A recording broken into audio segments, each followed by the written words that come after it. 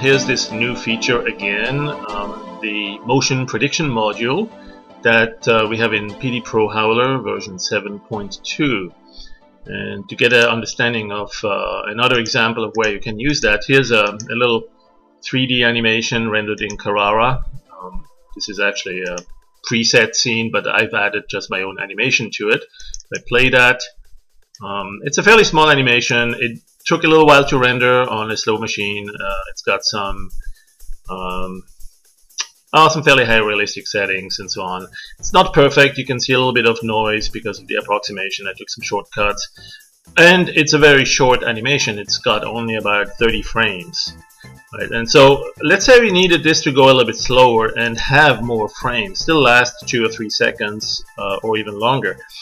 One way to do that is to use simply a time stretch in Project Dog Waffle, where every frame is repeated 5 times or 10 times or whatever you need, and so you see it slow down there. It takes much longer to play, but each frame is held in place for almost a second, so it looks a little bit like it's stuttering or it's stopping and go and stopping and go and so on. So it's not really a smooth animation, but that's to be expected. This is called basically the time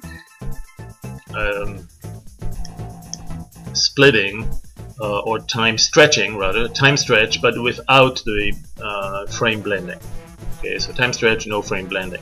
And then if you do it with frame blending, one problem that you run into is that you get this blurring towards the transition from one frame to the other.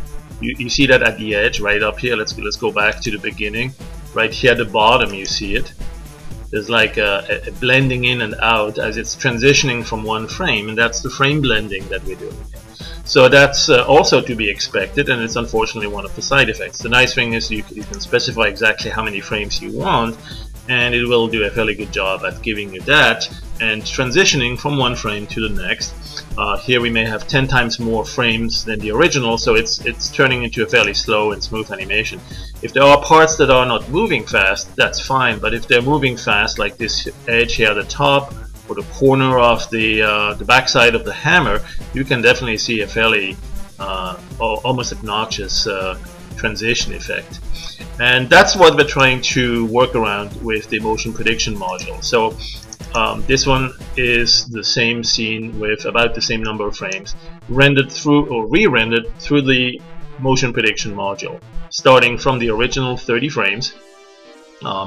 It's not perfect either, but it's much better, I think, than the frame blending done on the time stretch. It's got one limitation, which is on the edges. If you look at the edges, you'll see some artifacts like just around here. That's not really good, but you can always crop that out, right? If you don't care for what's going on the edges, sometimes that's in the safe zone outside of what you really want to look at. Anyway, you could crop and rescale, or you could have rendered. Maybe you can render this at larger than what you really need, so it gives you a margin, a zone around the actual picture that you really want to see. And you can run it through the motion prediction module to give you some nice transitions, and then you can crop away the stuff that you really don't care to see on the edges. You see that down here also. So that's the magic here.